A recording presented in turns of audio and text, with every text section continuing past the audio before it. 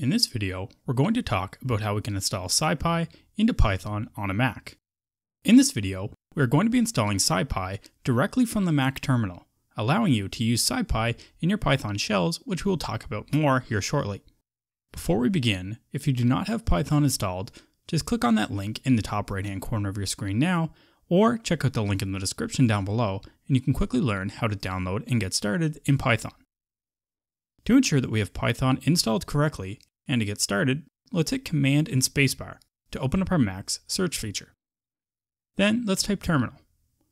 Within our terminal, let's type Python and then hit Tab. This should show you all of your Python additions. As we want to be working in the latest version of Python, let's just type 3.9 and hit Enter. This will show you a bit of information confirming that Python is actually installed. Now, we don't actually want to do anything with this right this second, so let's just quit this out like so. Now, to work on our Mac's terminal with Python code, we need to first create a virtual environment that will contain all of our project's information. I also want to store this file onto my Mac's desktop so that it is easily findable. So, by typing ls and hitting enter, you should see the desktop as one of the directories that we can move into. So, let's type cd, change directory, and desktop. Now, to create a Python environment, let's tell the terminal that we want a Python 3.9-m venv StudySession. So, this is saying, let's make a Python 3.9 virtual environment called StudySession. But you can obviously call your virtual environment whatever you wish.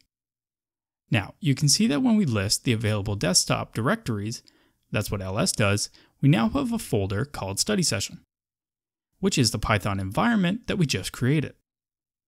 But how do we go about entering that virtual environment? Well, as you can see here, when I list the contents of StudySession bin, we have a file called activate, and we are going to type source space our newly created environment's name, so StudySession /bin/activate. Now, on the left side of our input line, we can see that we're working within the StudySession environment. This line is telling Python to run scripts out of this StudySession shell only. Now that our virtual environment is created, let's ensure that we have the latest version of pip installed. Quickly though, what is pip? Pip is a Python package manager that allows us to install and utilize packages that are not a part of the standard Python library. Let's type in our terminal window, pip3 install --upgrade pip. Now, it'll either quickly upgrade your pip or tell you that you're up to date. The purpose of doing this is to prevent any potential errors that could occur during our installation of SciPy, as we want the latest version of the package manager.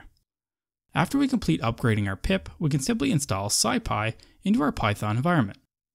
So let's change our directory to StudySession and install SciPy by typing pip install SciPy.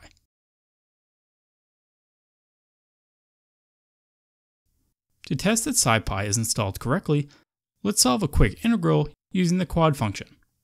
So let's open up our Mac's Spotlight search again by hitting Command and Space. And let's open up Text Editor. Then we need to make sure we are working with plain text and not rich text. We can validate this by coming to the top here under Format and ensure that we are in plain text. Then let's type from SciPy.integrate import quad.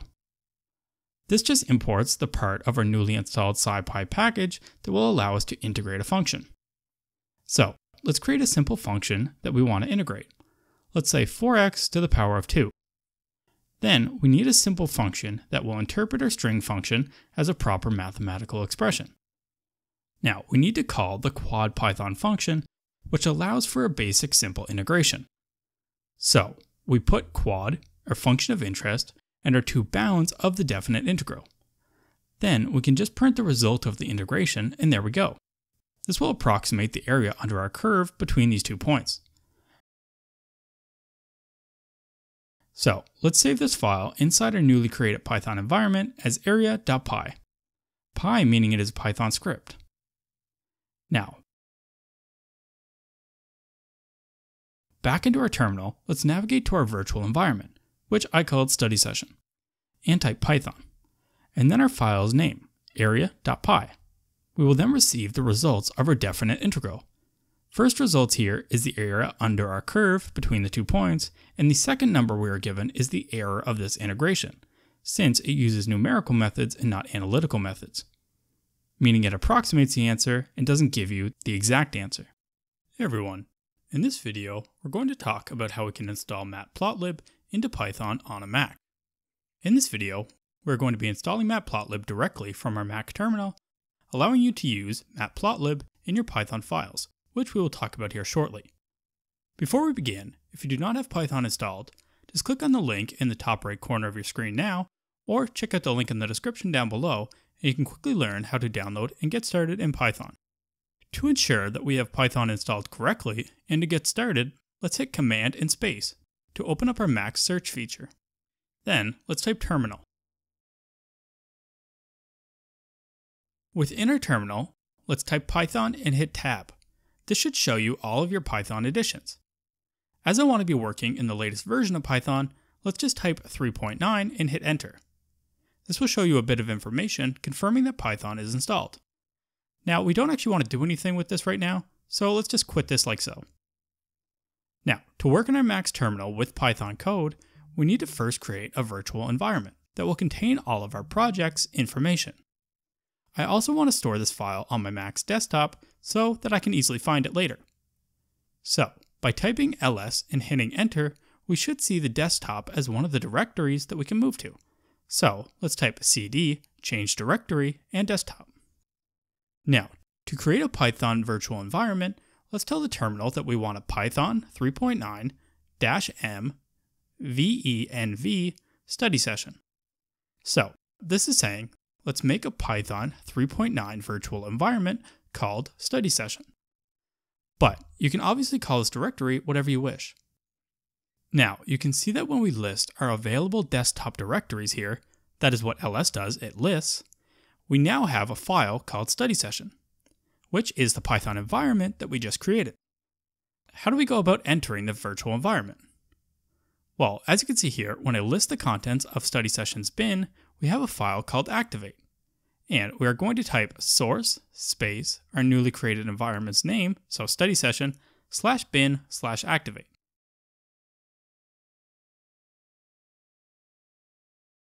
Now, on the left side of our input line, we can see that we are now working within the StudySession environment.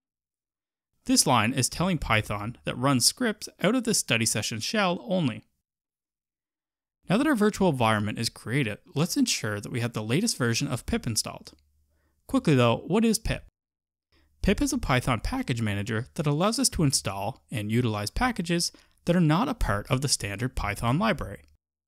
Let's type in our terminal window pip3 install --upgrade pip. Now, it'll either quickly upgrade your pip or tell you that you are up to date. The purpose of doing this is to prevent any potential errors that could occur during our installation of MatPlotLib, as we want the latest version of our package manager. After we complete upgrading our pip, we can simply install MatPlotLib into our Python environment. So, let's type pip install MatPlotLib. And you can see that we will begin installing the necessary packages.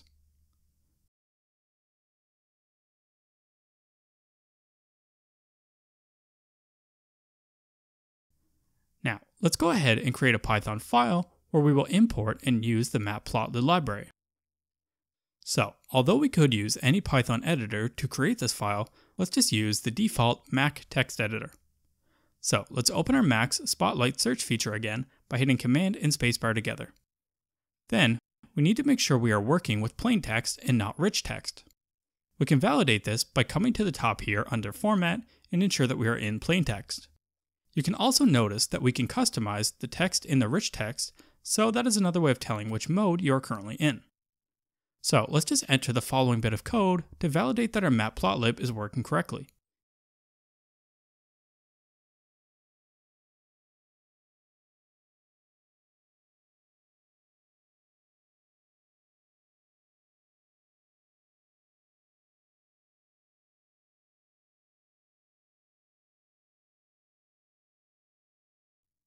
Now that we have our Python file created, let's save the file as a Python file by typing .py at the end of the name.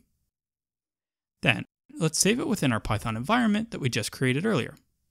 If you wish to learn more about MatPlotLib, I strongly recommend that you check out our Learn MatPlotLib series here on YouTube, and I'll post a link for that in the description below if you're interested.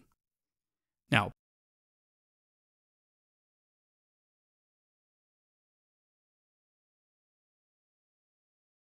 back in the terminal window, let's go to our virtual environment directory and type ls, and we can see that our newly created Python file is now here. By typing Python and our file name, when I hit enter here, you can see that we are presented with a graph. This is proof that MatPlotLib was installed correctly and we just ran our first Python file.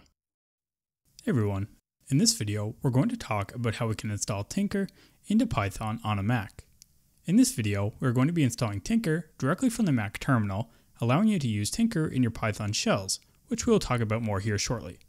Before we begin, if you do not have Python installed, just click on the link in the top right hand corner of your screen now, or check out the link in the description down below and you can quickly learn how to download and get started in Python. To ensure that we have Python installed correctly, and to get started, let's hit Command and Spacebar to open up our Mac's search feature. Then let's type terminal.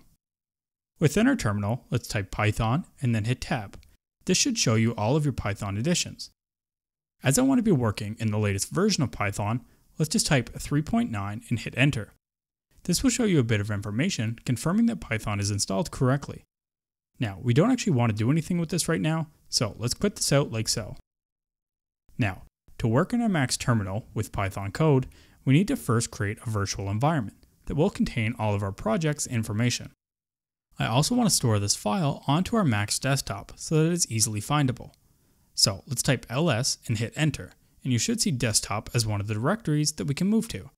So let's type cd, change directory, and then desktop. Now, to create a Python virtual environment, let's tell the terminal that we want a Python 3.9-m venv StudySession. So this is saying let's make a Python 3.9 virtual environment called StudySession. But you can obviously call this file whatever you wish. Now, you can see when we list our desktop's available directories here, that is what ls does, we now have a file or a directory called StudySession, which is a Python virtual environment that we just created. But how do we go about entering that virtual environment? Well, as you can see here, when I list the contents of StudySession's bin, we have a file called activate. And we're going to type source space our newly created environment's name, so StudySession/bin/activate.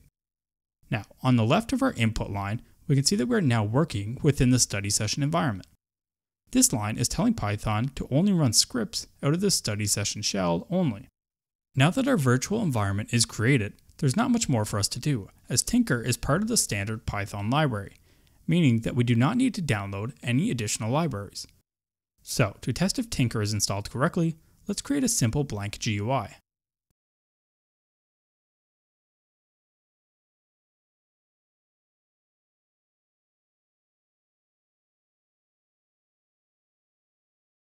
To do so, let's begin by creating our main running GUI window, which we can create with a variable called whatever you want, but I will call it main equals tk, for shorthand for the Tkinter library, .tk brackets. Let's save this file to our newly created Python virtual environment as a Python file, so .py. Navigating back to our terminal window and ensuring that we are in the correct directory, we can run the Python file we just created through Python and then our file name. So we'll type Python space simplegui.py. This blank GUI appearing is proof that Tkinter is now working in our newly created Python virtual environment. Hey everyone, in this video we're going to talk about how we can install NumPy into Python on a Mac. In this video we're going to be installing NumPy directly from the Mac terminal, allowing you to use NumPy in your Python shells, which we will talk about here shortly. Before we begin, if you do not have Python installed, just click on the link in the top right hand corner of your screen now, or check out the link in the description below. And you can quickly learn how to download and get started in Python on a Mac. To ensure that we have Python installed correctly, and to get started, let's hit Command Spacebar to open up our Mac's search feature. Then let's type terminal. Within our terminal, let's type Python, and then hit Tab. This should show you all of your Python editions. As I want to be working in the latest version of Python, let's just type 3.9 and hit enter. This will show you a bit of information confirming that Python is installed. Now, we don't actually want to do anything with this right now, so let's type quit parentheses like so. Now, to work in our Mac's terminal with Python code, we need to first create a virtual environment that will contain all of our project's information. Let's say that I also want to store this file on my Mac's desktop as well, so that it is easily findable. So, by typing ls and hitting enter, you should see desktop as one of the directories that we can move to. So, let's type cd, change directory, and desktop.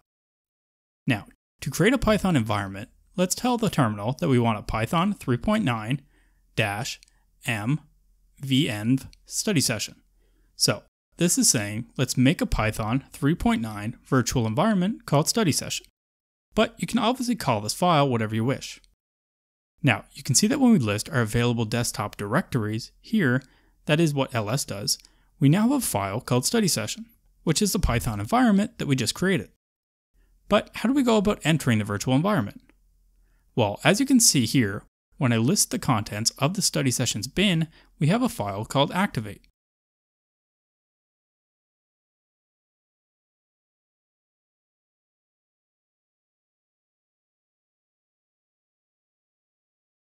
And we are going to type source space our newly created environment's name, so StudySession /bin/activate. Now, on the left side of your input line, we can see that we are now working within the StudySession environment.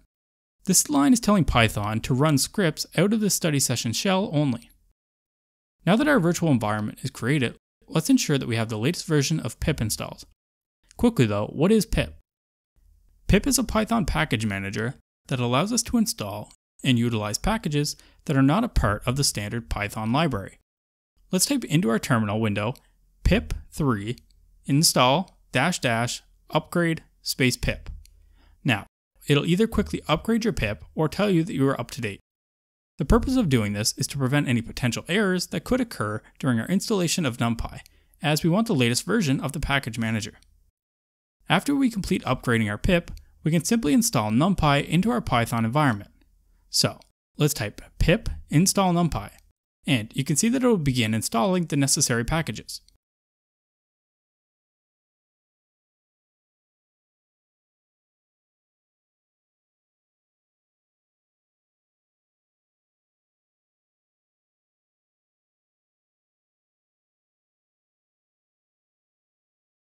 After doing this, we can now type import NumPy as np. This will import the NumPy library and allow us to call it using the shorthand np.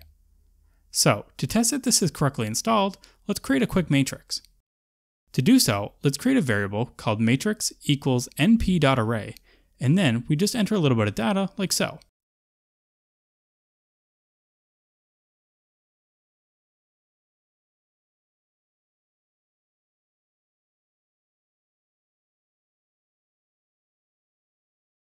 Where each square set of brackets is a new row in our matrix. Then, lastly, let's just print our matrix to ensure that it is working correctly. By typing print our matrix variable, we can see that we are printed out our matrix, which is exactly what we wanted. This is proof that NumPy has been installed correctly, and we are now ready to begin coding in NumPy. Be sure to check out our Learn NumPy playlist if you want to learn more about this incredible Python library. Just some final notes. If you want to leave our current Python environment in the terminal, just type quit to tell our Python that we want to quit our current Python shell. And then you can use deactivate or reopen another terminal to get back to our main terminal window.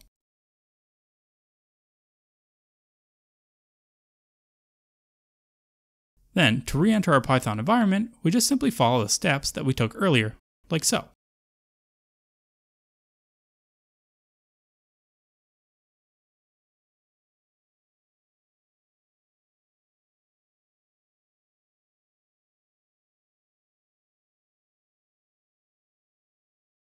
I hope that this video helped you install NumPy onto Python on your Mac.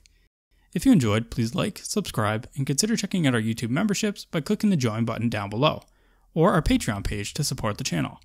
However, if you have any comments, questions, or concerns about the information I provided in this video, please leave a comment down below and I will do my best to address your concerns.